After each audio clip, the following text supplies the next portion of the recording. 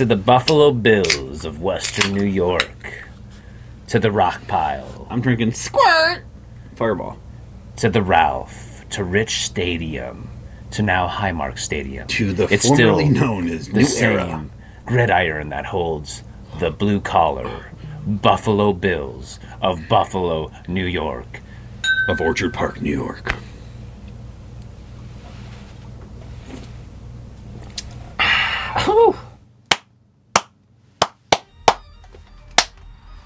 Welcome back to another edition of The House That Alan Built. This is episode 27, week 17. I'm Scott Kinmartin. With me, as always, Greg Vollmer. And today we're going to talk about the Buffalo Bills, 12-3, taking on the 11-4 Cincinnati Bengals in Cincinnati at Paycor Stadium.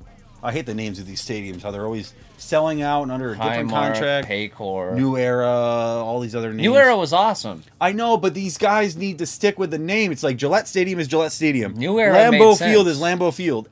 Anyway, it's going to be Monday, January 2nd, just after the new year. The Buffalo Bills, they will take on the AFC It's already North. being billed by some as the game of the year, at least the Monday Night Football game of the year. It is. It's a lot of expectations, but It is two of the top three ranked teams in the AFC. They will face off in Cincinnati on Monday night, as we just mentioned. This Monday night game will be the team record 6th primetime game of the year for the Buffalo Bills, and they've won all 5 of the previous primetime games. Bills. The leader of the AFC East and the leaders of the AFC North will face off for the 33rd time. It's actually the 3rd time on Monday night. And the Bills lead the overall series, 17 wins to 15 losses. The most recent Monday night matchup was in 1991, with Jim Kelly leading the Buffalo Bills to victory 35-16 after throwing 5 touchdown passes. That was back when running backs were rushing for 1,000 yards regularly, and he still threw for 5 touchdowns. So that's pretty impressive. That team, of course, went to the Super Bowl. Now it's raining out, man. Like, the weather is either miserable and freezing or blizzard-like temperatures, whether it's in Buffalo or the Windy City or here in Portland, Oregon. Yeah, it got to 19 degrees here before Christmas. It did, and my car was frozen over, and I'm sure you had to heat up the car to go to work. Oh, yeah. I didn't have a ice scraper, so I had to go and use a dustpan to I thought scrape you were off going to tell some me of you the used a credit card, because you could do that, too. No, it was too far gone for a credit card. The ice was too thick to use a credit card, because that's what I was going to do. Dang. So I had to go and find a dustpan and break enough off. I wish you to filmed get it that. started. I can picture you doing that. Yep. And, just like back at Buffalo, you have to let your car run for 20 to 30 minutes That's to the heat thing. up. I let it run for like 20 minutes before I did that. It wasn't and I had the windshield, The defrost on. My car heats up within 5 minutes, but we don't really need that here generally because it's not ever really below 20 degrees or 32 19 degrees. degrees for Portland, Oregon is Pretty cold. Pretty cold. Even though it rains a lot here, the Pacific Northwest is wet, but it's not really super cold like that. We don't get snow but a couple days a year, and if it sticks for a couple days, that's pretty long because the ground doesn't get cold enough. And then if you want to go to the beach, it's an hour and a half to the coast, or if you want to go to Mount Hood, it's an hour there. And there you're in government camp, you'll get buried with 3 to 5 feet of snow there. Yeah, it's a wild area. I like having the options, though. Anyway, tell me about this Monday night game. All right, so it's going to mark the 89th primetime game in Bills history, and it's the 16th under Sean McDermott already, which is hard to believe. That is crazy, and he's got a record of... He's got a record of 10-5, which is impressive. So during the playoff drought, I feel like I've mentioned this too much, but the playoff drought gets brought up here and there. We were horrible on primetime games amongst regular time games in the playoff drought. I'll never forget the Monday night game against Tony Romo. That was brutal. That was, 2007? And he came back. He threw 6 interceptions, I want to say. He pulled a Nathan Peterman, and they still won. And the kick return fumble. Oh, Dante Whitner, who had death threats? It wasn't Whitner. It was... the kick, it was our quarterback, right? Yes. McKelvin.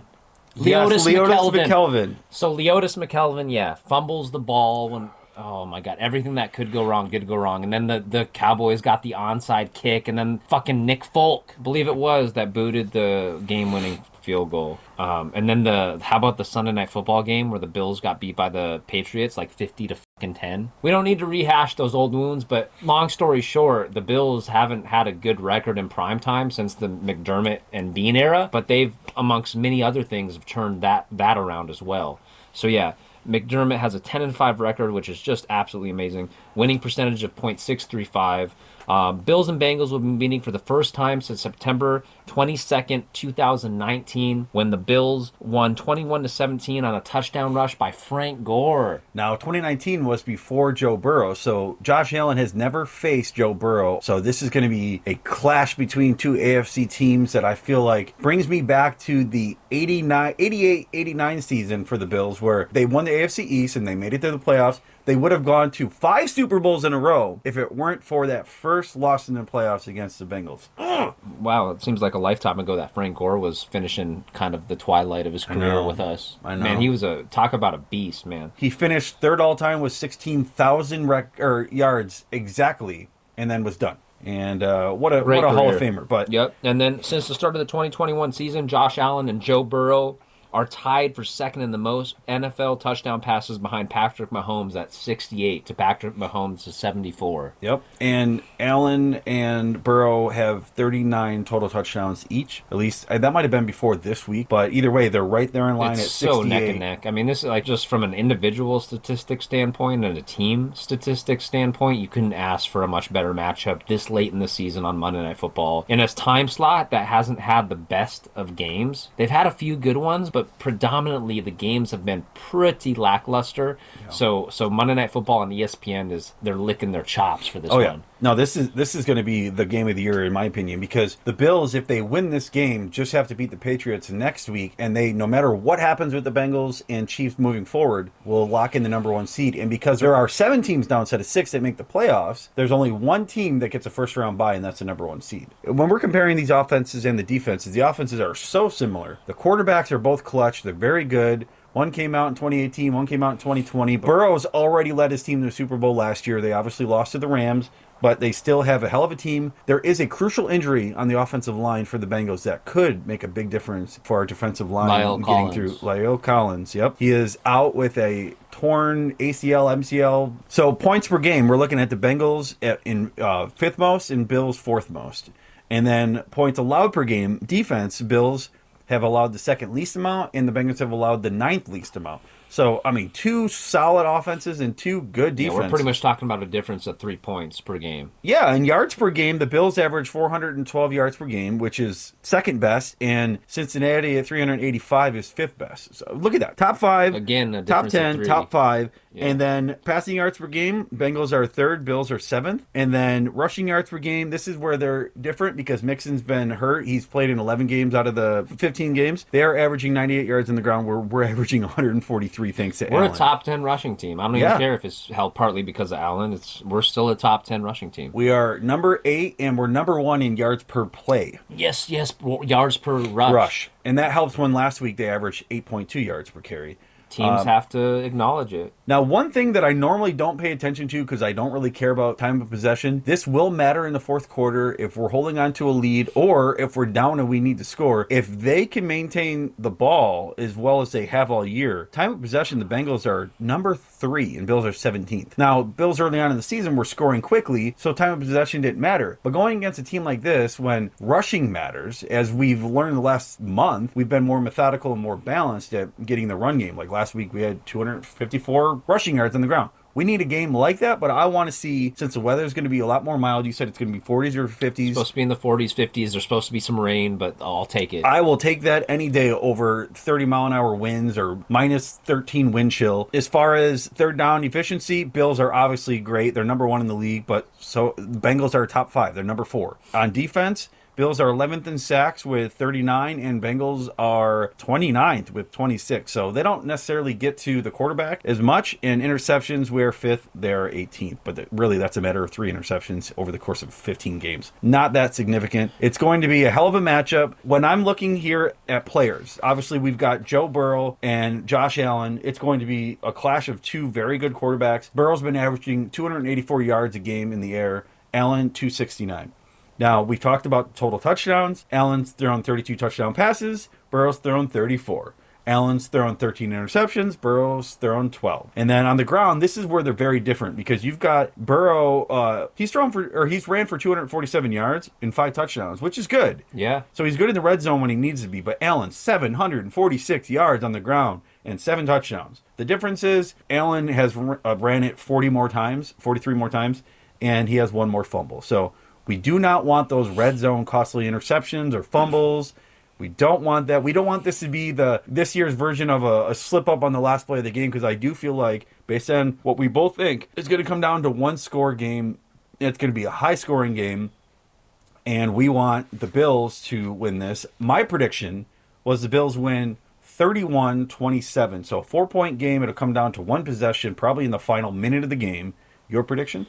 So I originally, way back in our very first episode of the podcast, I predicted that this was going to be one of the Bills' losses. Yep. I am changing my tune on it. Yeah, just like I changed my tune against the Ravens in our preseason predictions. I thought we were going to lose, and we didn't. We were able to contain Lamar Jackson. This time around, you've changed, and yeah, for a good reason. I mean, we're 2 games away from sealing up a 1 seed, so I'm not going to pick up. It's going to be a close game. I think it's going to be a stressful game. Yeah, but I'm not going to pick against the Bills on this one. I don't blame you. My prediction is going to be 35-28 in a nail biter, 7-point game, touchdown game. Classic, hopefully. A classic. Well, I'll take it. Look, whatever it is, I want to win. This is the best offense and the best quarterback that we have faced since we played the Chiefs. Yep. And Mahomes. And Burrow is 4-0 against Mahomes. We can't say that. And he beat them in the playoffs when it mattered. We haven't been able to do that yet. And last year I said, if the Bills get past the Chiefs, they will beat the Bengals and they will win in the Super Bowl if it's against the Rams or the Bucks. My prediction didn't happen only because we didn't get past the Chiefs. I feel like we were a coin flip away, one possession away,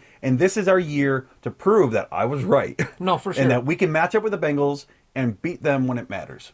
I think the Bills fan base, though, did get a little too big for their britches, and that we didn't give enough credit to the Bengals. Like, it was almost like the Bengals were just this lucky team that made it. They had 6 wins before that, the year before, and then they come through and Joe Burrow sneaks them into the playoffs. Yeah, I think it was understandably, we were all frustrated as to how we lost against the Chiefs, and so I think that part of that frustration and venting, we had to deflect it somewhere, and some of that went to the Bengals, and it's like, well, we could have easily won against the Bengals if we would have hosted them in Buffalo the next week. But I just feel like we didn't give them enough credit. They have shown this year that they weren't just one and done. They didn't suffer from a Super Bowl hangover.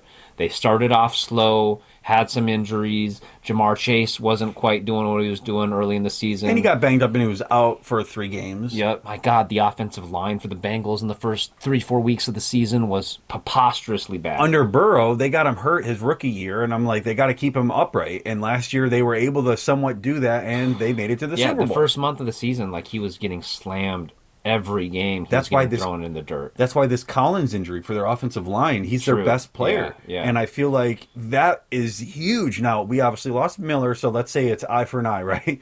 We still have Epinesa and Basham and Oliver and all these other guys that need to step up and do what they do. Greg Rousseau, he needs a sack or 2 in this game. We need the pressure.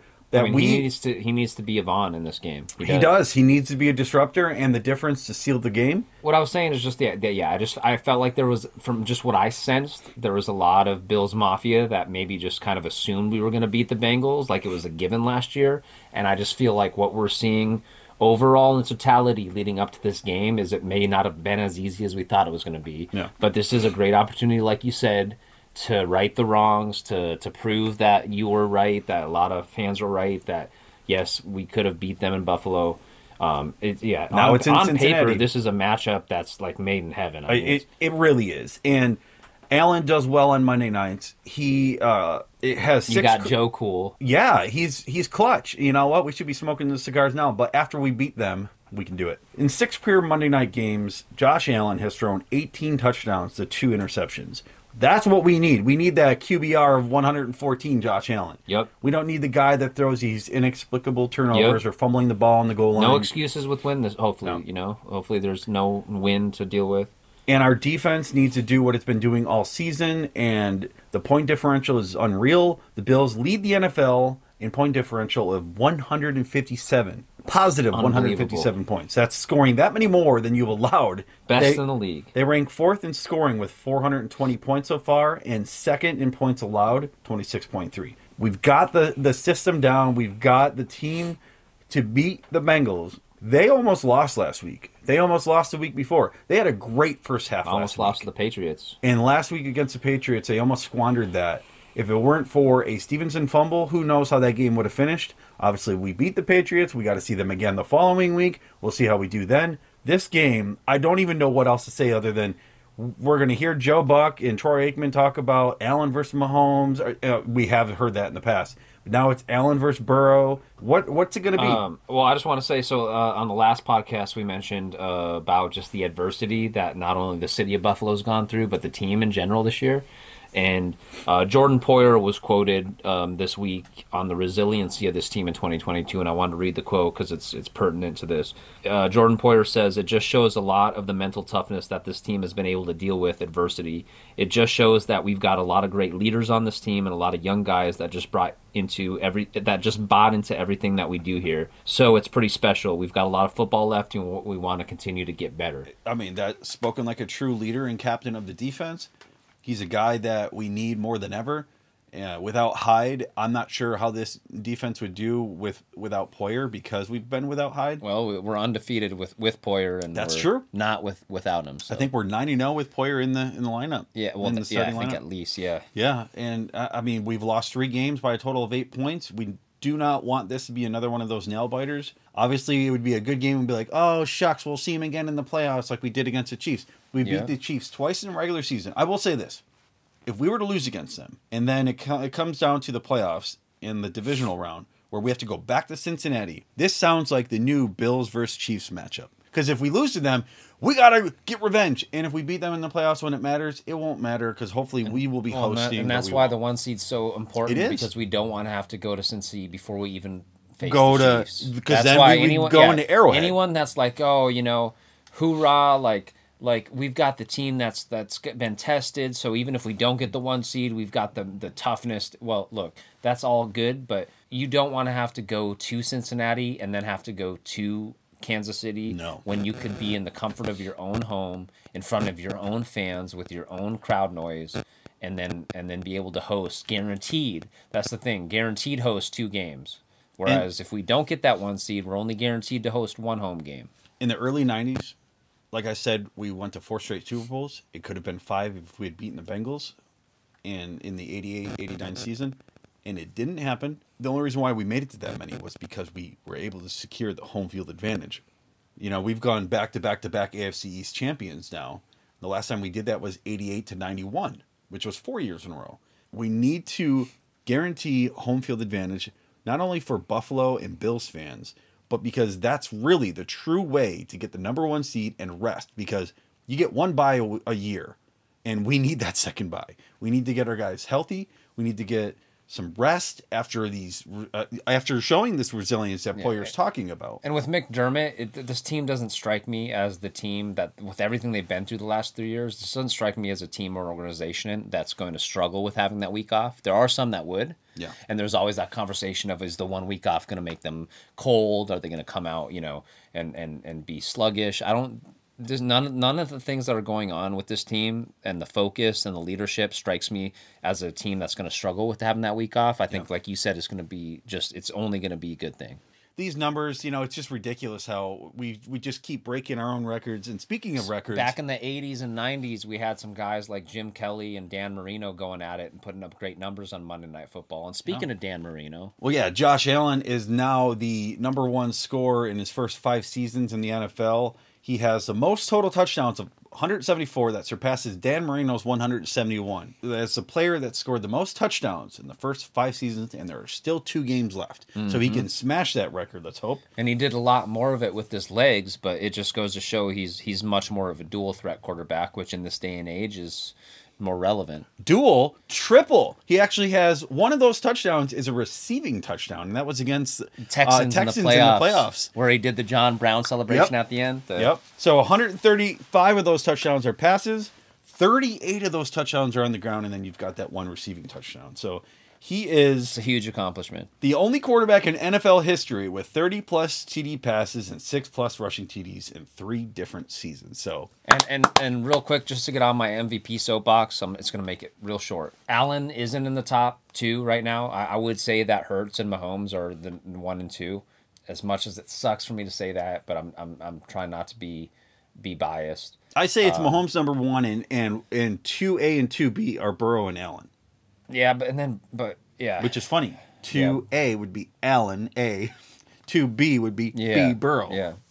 Yeah, I do think that Allen, just the interceptions, that's what kind of did him in last year, and that's what has kind of begun to do him in this year as far as kind of cooling off in the MVP Yeah, but race. he had like 5 games where there were almost no turnovers. For sure. He went back to back to back 3 games with 6 turnovers. It goes to show that he's his own worst critic, and he can self-regulate, he can correct, because after those what was it, 6 interceptions in 3 weeks? Yeah. He didn't throw any in 3 weeks. So we know he's able to correct, and he's the hardest person on himself out of anyone. But I'm just saying that even though the national media and the betting world is saying that he's got 2 people at least ahead of him, you cannot argue with me that there's been a quarterback this year that's been through more adversity, that's had a tougher schedule, that's had to play through crazy weather. The elements are the biggest one. Crazy difference in schedule, playing on Thursdays, playing on Saturdays, playing on Mondays, Sundays.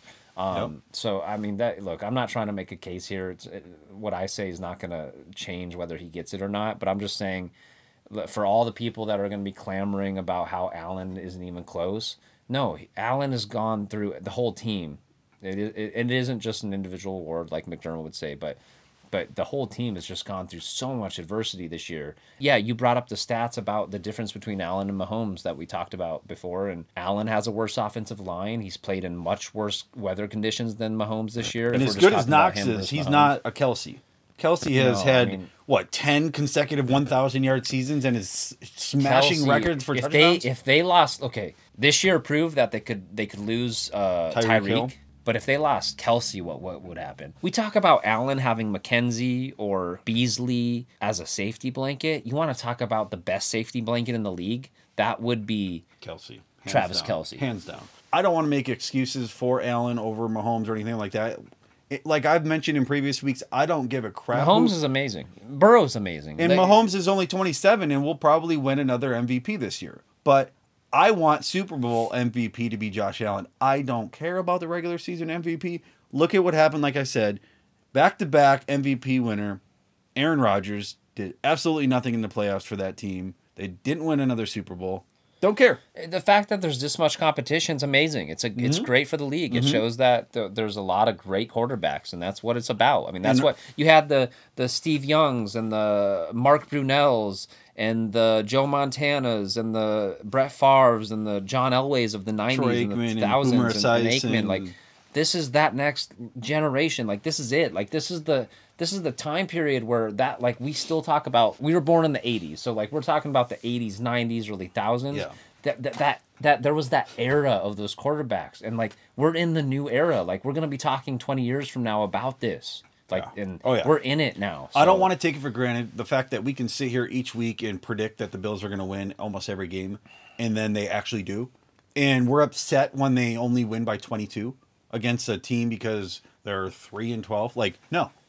Be happy, because this is something where we're wearing shirts like this that say Bills run the East. I still have my sweaters from the early 90s when that happened. I thought, it'll happen again in 2000, 2010. No. We're in 2022, and we can now brag about it again.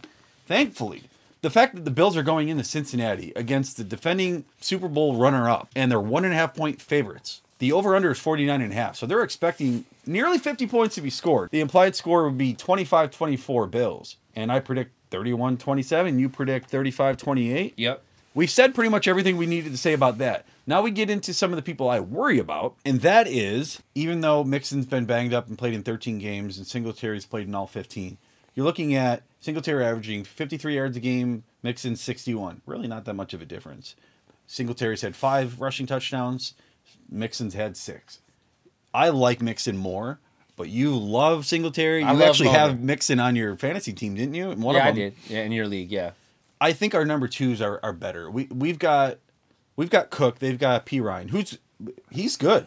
He's averaging 25 yards a game, but Cook is actually doing even better than that. And as a rookie from the beginning of the year when he had that fumble early on, and now he's had back-to-back touchdowns and breakaway runs, he just looks like he's got that spring in his step that we don't have elsewhere. Singletary's shifty, but he's shorter, he's bulky, he's just a different running back, and I like him. He's nice, he gets the 4 yards per carry you need and want. But I'm excited to see what we do. Again, they match up pretty well. Maybe it's the 1-2 punch that Bean and McDermott were hoping for when they drafted him in the second round. Or maybe Cook takes over number 1 and we lose Singletary. Either way, well, we have our 1-2. I think that's a given. But as far as the rest of the season, they're going to be the 1-2 punch. Like, keep each other fresh, keep the defense on their heels. And if the Bills do win the Super Bowl, it's just like losing coaches. You lose staff members that get head coaching jobs elsewhere. You're going to lose players that get plucked on other teams during free agency because you can't afford them all. And that's what keeps the league honest and even. And that's best teams get the lowest draft picks, right? Yep. And then the worst teams get the highest. So I'm worried about that trio for wide receivers where they've got not only Jamar Chase, but T. Higgins and Tyler Boyd. And you know what? Their tight end, Hurst, he's pretty solid too. Again, a matchup where you've got Knox and Hurst. Hurst has soft hands. He's no joke. Hurst has 48 receptions for 400 yards and 2 touchdowns. Knox, 46 receptions, but 504 and 5 touchdowns. So Knox has had more points in the red zone. He's had 100 more yards. But looking at Chase, who's only had 11 games, he's still averaging 87 yards a game, and he has 8 touchdowns in 11 games. Higgins, 68 yards a game, 5 yards a catch, 7 touchdowns. And then you've got Tyler Boyd, 47, 48 yards a game, 5 touchdowns. If you're comparing that to Diggs, who averages 88 yards a game, basically Diggs and Chase, right? Yep. Then you've got Gabe Davis, who averages 57 yards a game and has 7 touchdowns, to Higgins, 68 yards and 7 touchdowns. And then you've got McKenzie, 29 yards a game and 4 touchdowns. Boyd, 47 yards a game, 5 touchdowns. Yeah. It's a pretty good trio. Boyd started out hot, and he did. He simmered down a little bit. He did, and he sat on my bench for most of the fantasy season. So that's basically my biggest worry on offense. As far as the defense goes, like I said, they don't get to the quarterback as much.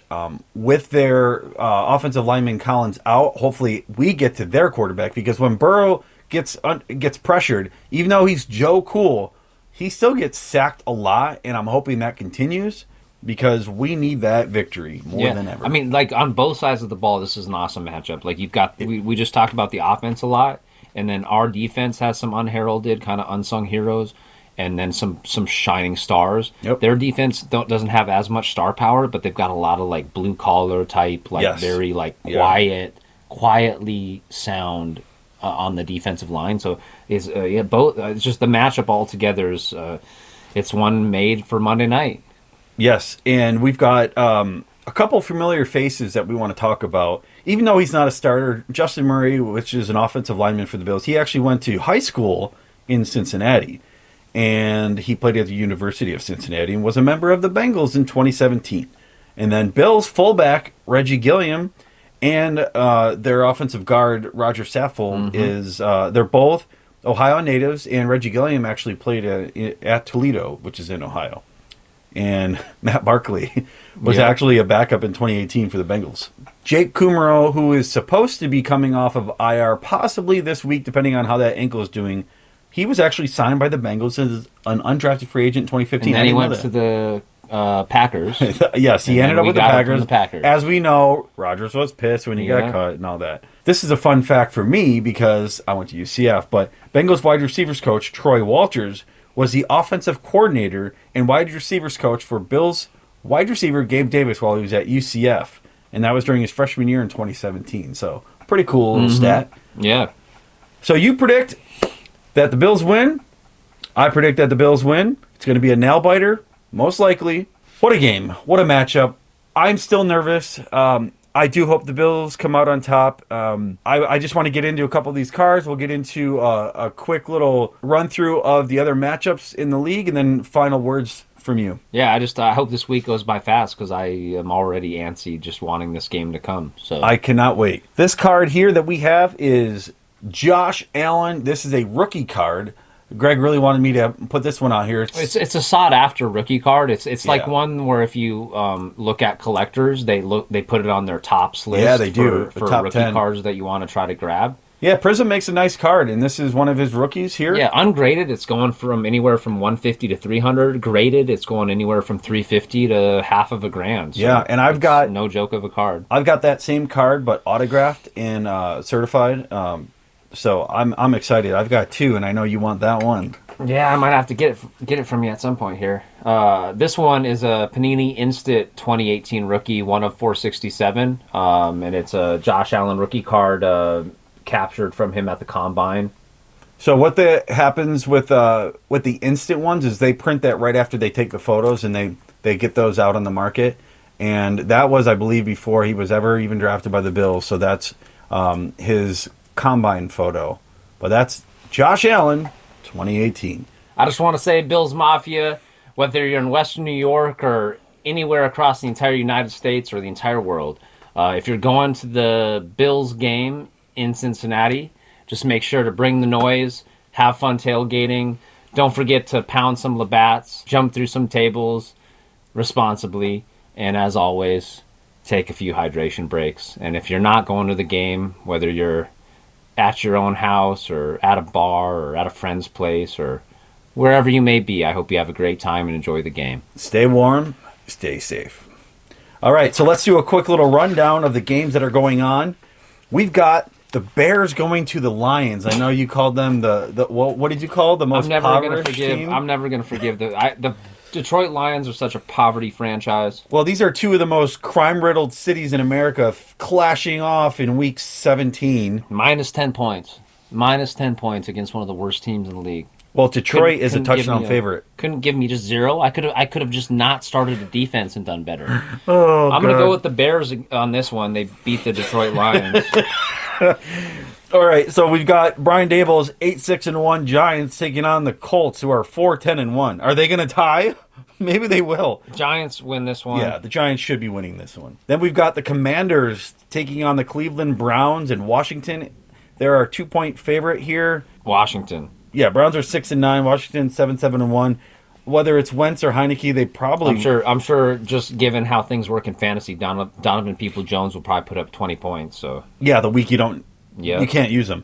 And then you've got Seattle as a 1-point favorite over the New York Jets. I'm not sure. They're both 7-8. That's probably a coin flip. Mike White back. Yeah, Mike White will be starting, where Zach Wilson will be on the bench, not even in uniform. I'll go Seattle. Jets. Suck. All right, then we've got the 10-5 Baltimore Ravens taking on the Pittsburgh Steelers 7-8. This is Tomlin. His record is being threatened to have his first season under 500. What happens? Man, it's tough. Division rival. Yeah, it's tough to bet against Tomlin in December. And it's also tough to bet against him if Lamar Jackson isn't playing. I'm going Pittsburgh in a close one. Nail biter, maybe a 3-point game. All right. I would like to see some more pick at the Pickens. We'll see how that goes. Yep. And then you've got, of course, the Chiefs get an easy one against the Broncos, who are falling apart. I mean, yeah, it wasn't easy the first time they met, but and the only thing you could think of where the Broncos would have a chance in hell is if they play, emotionally play well for the interim coach. But the last time we saw this team play on Christmas against the Rams, the team quit on their coach. It looked like some of the offensive linemen quit on their quarterback because they were purposely not helping Wilson up after getting pummeled to the ground. So I don't know. I mean, unless they magically turn their attitudes around, you're talking about a team that literally just quit on their coach and he got fired. Chiefs don't lose this game because they're just a much better franchise right now. Well, okay. Then we've got the Eagles, who may be back with Jalen Hurts because they have the number 1 seed on the line right now because the Vikings have a good record and they are 12-3. So if the Eagles were to lose that, they take a chance at losing that number 1 seed in home field advantage, as we've talked about. That's super important. They are taking on the Saints, who are 6-9. Whether it's Hurts or Minshew, the Eagles win this one. Yeah, I agree with you on that. And I then think even their defense could win this one alone. Now we've got the fiery Texans taking on the Jaguars. Both teams are doing well lately. They're being competitive. The Jacksonville Jaguars, led by Trevor Lawrence, they're doing well. This shows you what an actual coach, Peterson, can do versus Urban Meyer. Urban Meyer. I picked the Jaguars. I'll go with the Jaguars, too. Then we've got the Vikings, 12-3, taking on Green Bay. This is big because Green Bay 7-8. They still are mathematically possible to make the playoffs. Doesn't this seem like one of those games that the Packers would pull out? Yes. You got the Vikings that have been in all these close games. You got Rodgers that somehow pulls something out of his ass. The Vikings need to win this whether they do or not. If the Eagles win, they get number 1 seed. So maybe that's how Minnesota comes into this. They're like, we can do the come from behind. We've done it 11 times this year. And then forgetting about Aaron Rodgers, who's the comeback kid. Yeah, I mean, I don't think they're gonna forget or play be cocky going into this, or I think they're gonna understand the opponent. But I don't know. The Vikings have been in so many close games, and the Packers are probably going to be the more urgent team. So it just seems like one of those games where the Packers pull this thing out. Well, you see, early on in the season, Watson had dropped his first drop would have been his first catch. Would have been a big long wide touchdown. Open. And that messed with his confidence. It messed with Aaron Rodgers' confidence to throw the ball to him. But clearly, they've had some chemistry over the last month and a half, and it's showing. I picked Green Bay. Yeah, I'm going to go. This pains me because I'm a Vikings fan, too, with my family being Vikings fans. But I'm going to say this just seems like the kind of game that strikes me that Green Bay pulls out. Yep. And then we've got the 4-11 Cardinals taking on the 5-10 Falcons. I don't care about either team right now. Nor do I. I'll just go ahead and say that the Falcons have the better running game with Cordero Patterson and Tyler Algier. Yeah, I'm going to go Falcons. Yep, yeah. Same here. Then, this is more interesting than it should have been.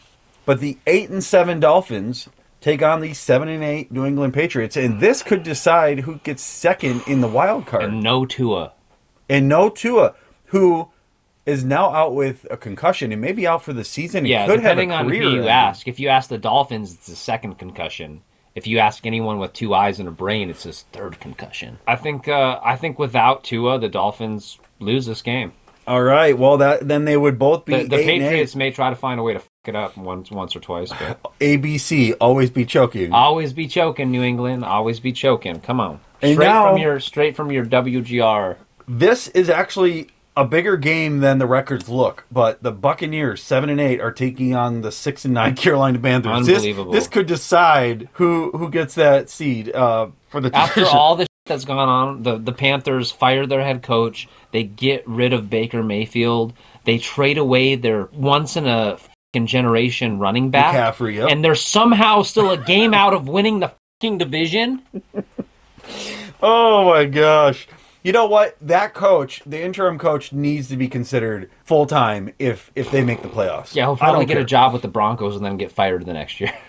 Probably. That's where coaches go to die, I guess. Especially, I mean, Hackett, we've been calling it for most of the season that Hackett he wasn't going to be able to hack it. There were so many close one-score games, though, that the Broncos had that if it did somehow, and they would have a winning record. Go the other way. Because their defense kept them in it. It certainly wasn't Wilson. Yeah. It was not Wilson or Rippon. I don't vouch for any of the offensive linemen who, if they have been purposely giving up on plays and letting Wilson get sacked or not picking him up after the play, that's Bush League. There's no place for that. But I can see, though, why their frustration boiled over and you don't want to give up on anything, but you can see that they just mentally they hit the wall. Yeah. It was that moment where you're like, I'll say when. Yep. So we've got San Francisco at 11-4 taking on the 6-9 Raiders. I feel like the Raiders have thrown in the towel at this point. Their coach McDaniels should probably get fired. Josh McDaniels I feel like he's not the answer. McDaniels will probably go back to the Patriots. Yeah. Yep. And then he'll be their coordinator Tom instead Brady of who? will go back. Who did you say was going to be their offensive coordinator? Bill O'Brien. They're talking about Bill O'Brien this week or next year? Next year. Unless Josh McDaniels gets fired, but I think the Purdy train keeps on rolling down the tracks on this one. I do. I think that matchup right now is not fair, and even if he just has an average or pedestrian game, I mean, they're just not on the same page right now. Maybe Carr could light it up with Adams. I don't know. I got to say something real quick. You know how there's a lot of people that think the NFL is rigged? Yeah. You know, and there's a lot of you were talking about theorists that think that it's rigged and that they get called in on what to do. Riddle me this, NFL Nation.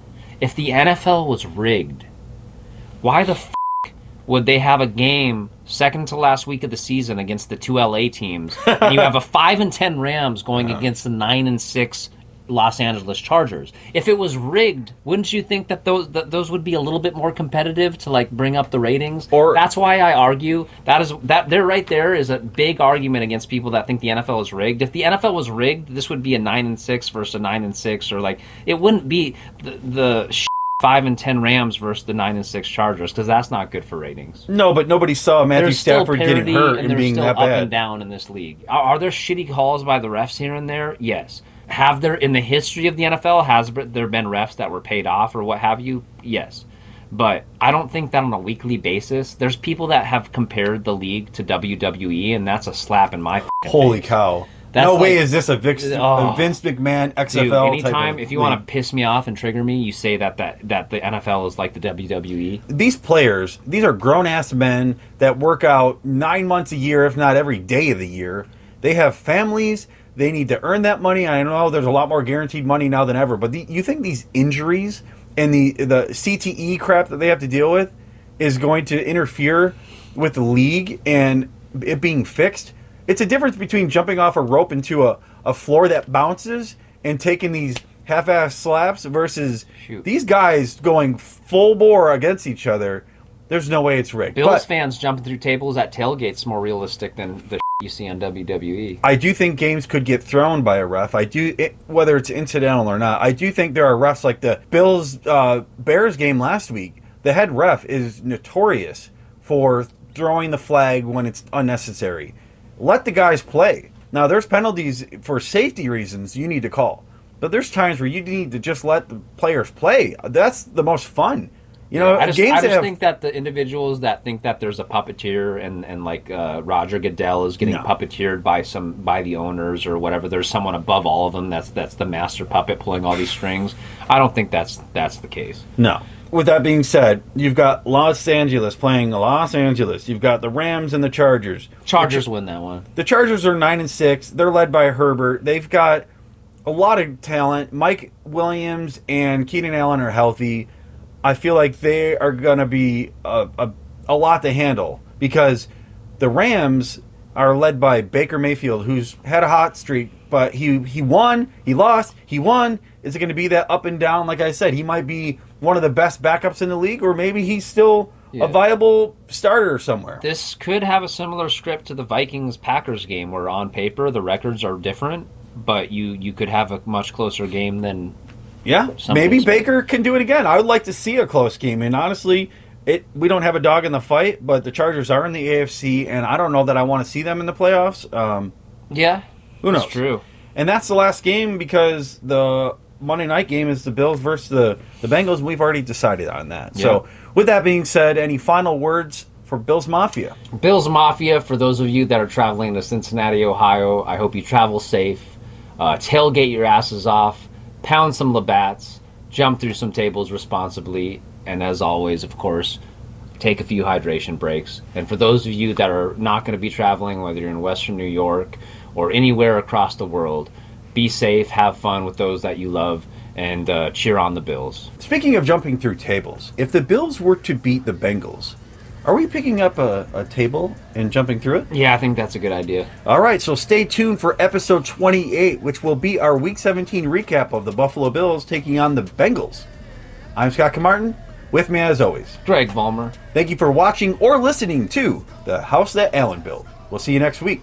Let's go, Buffalo! All right.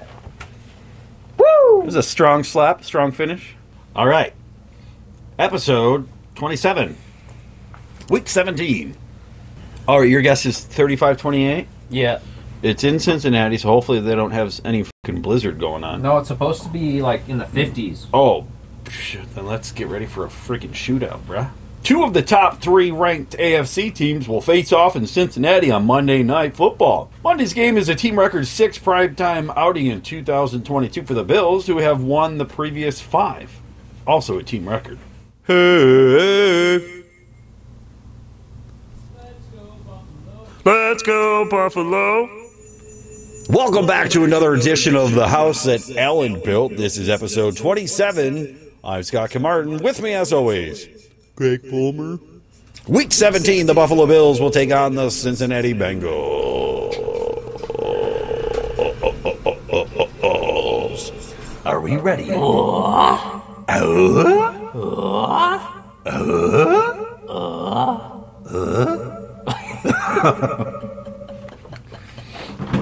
right.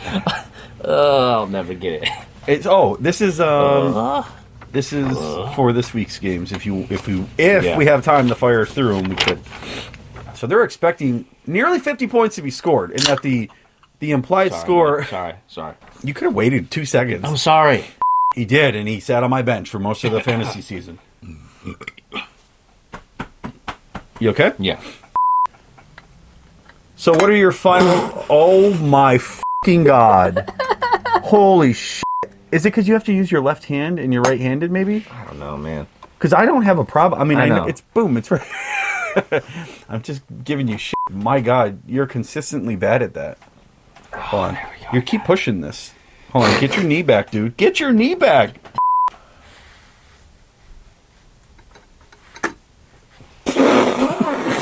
Jesus Christ. Dude, it's... Man. It's bullshit.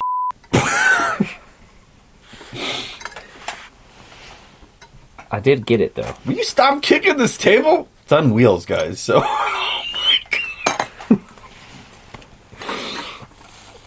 From now on, just fucking throw the card. Just take it and launch it. I don't care if it's worth $500. Oh, my God.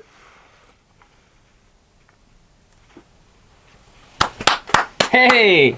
All right, so final words to Bill's Mafia. What do you have to say? Jump through some... Don't forget to pound some Labatt's, jump through some tables, plummel to the ground. Yeah. Plummeled. And then you've got Favre. Who are they starting? I have no fucking idea. I don't either. I honestly even don't think McDaniel knows yet. Who was out there when Tua got hurt the first time? Brisket? Or brisket? Brisket. Yeah, some smoked brisket. Brisket. God, brisket sounds Brisket good is right with now, the man. with the Browns. Dude, yes, get that that does sound Traeger good. fired up. Oh my Smoked God. brisket. That does sound good. Cook it right all now. night, have it tomorrow. Oh my God. Jump through some... Yep. Any... Yup. Yup. Bill's Mafia, for those of you that are traveling to Cincinnati, Ohio. You can't get over it. Hey, it's 11:11. What time was it last week when you left? Because you came around the same time, didn't you? We gotta make a wish. I wish that the Bills run the table, win the Super Bowl. You're not supposed to say what you wished, but that's okay. Oh, That's alright. hold on, I'll do it again. Okay. You wish something? Mm-hmm. All right. I wish that you subscribe, that you watch this, that you listen to this, and that you share this. All right. Go Bills.